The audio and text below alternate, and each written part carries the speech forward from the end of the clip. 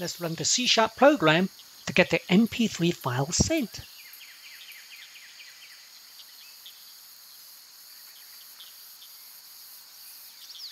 See, this is the MP3 file. Hey, how's it going? In this video, I'm going to show you how you can send an MP3 file to a Telegram user from your application. But first, you will need to learn how to send a simple text message by going through this Getting Started guide.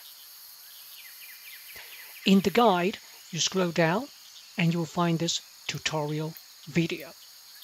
Watch it. When you're done, come back here.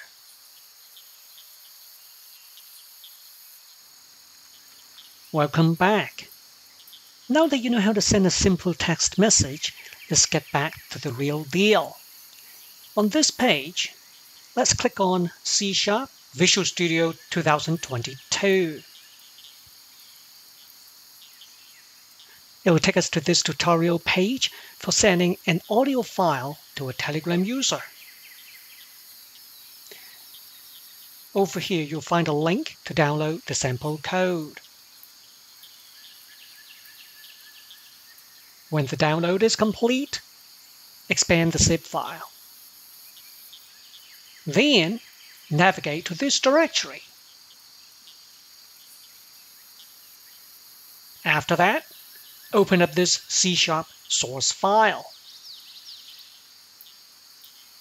In this file, we need to customize a few things, including the instance ID, the client ID, and client secret. Most importantly, we have to specify the recipient number over here.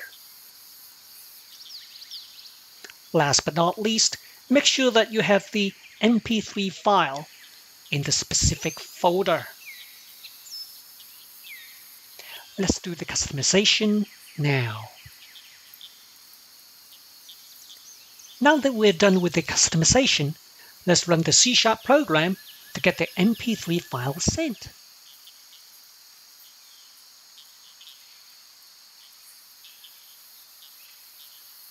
See, this is the MP3 file.